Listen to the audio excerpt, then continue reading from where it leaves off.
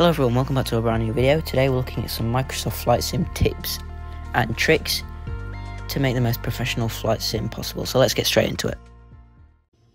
Okay, the most key part of this is having the stick and throttle, because if you have it, then it will make a much smoother flight for you.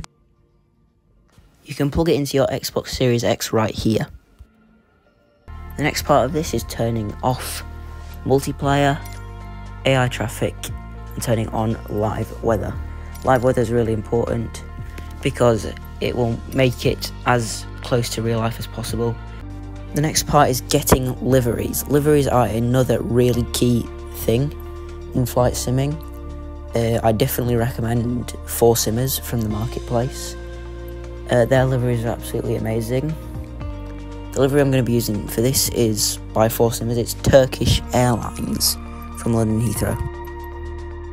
Okay, the final thing to purchase from the marketplace would be airport static aircraft, because with this basically brings the airports to life with aircraft. Okay, so now you're in your plane. What you want to start with is by turning on the batteries and the external power. I never used to know where these are, but now I found them. They are almost built into me. So this is them now. The final thing before we're starting moving is using ground surfaces. I get really annoyed by the amount of famous people, like YouTubers, who don't use them. They are such a vital part of realism in the flight sim. I use them on every flight sim stream I do. You find them in the ATC tab, and this is me connecting the jetway now.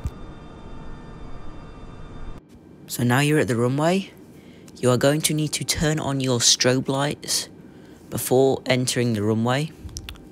Once your strobe lights are on, other aircraft on ground, even though there isn't any, are going to know that you are heading onto the runway.